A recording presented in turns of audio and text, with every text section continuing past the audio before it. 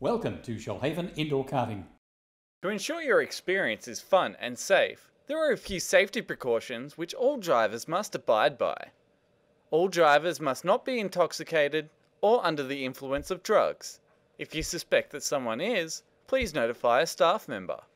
Loose items are to be secured. Staff will not be responsible for any belongings. All long hair is to be tied up, and no scarves or loose items are to be worn.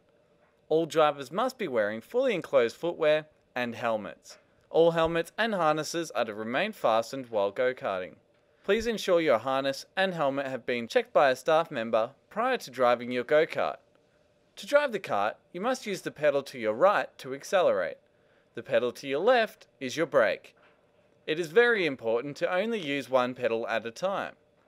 When you start your sessions, familiarize yourself with the brakes and their sensitivity.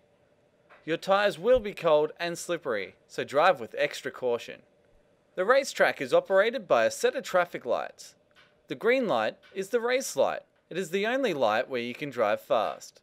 Look ahead for accidents despite the green light being on. If you wish to drive slow or let someone overtake, stick to the left side of the track. The yellow light is the caution light. When you see this light, it means someone has crashed and needs assistance. You must slow down to a walking pace for the entire circuit. Do not overtake on the yellow light. Maintain your race order. If you are involved in an accident and require assistance, please raise one hand into the air. Do not try to get out of the kart yourself unless instructed by staff. The red light is the emergency stop light. There may have been a serious accident, like a rollover. Karts can roll over in collisions.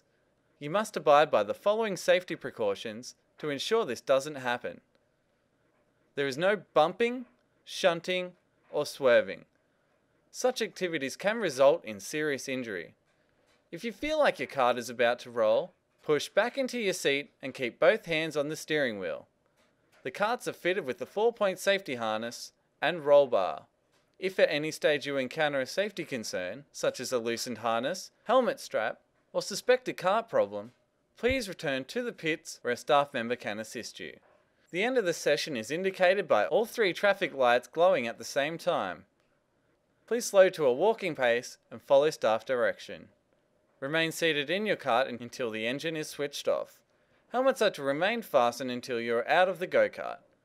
Do not touch the clutch or engine as they'll be very hot. Hands are to remain on the steering wheel at all times. Safety features have been installed on the go-karts and track. However, you and your fellow drivers are in control. Drive within your ability and act responsibly.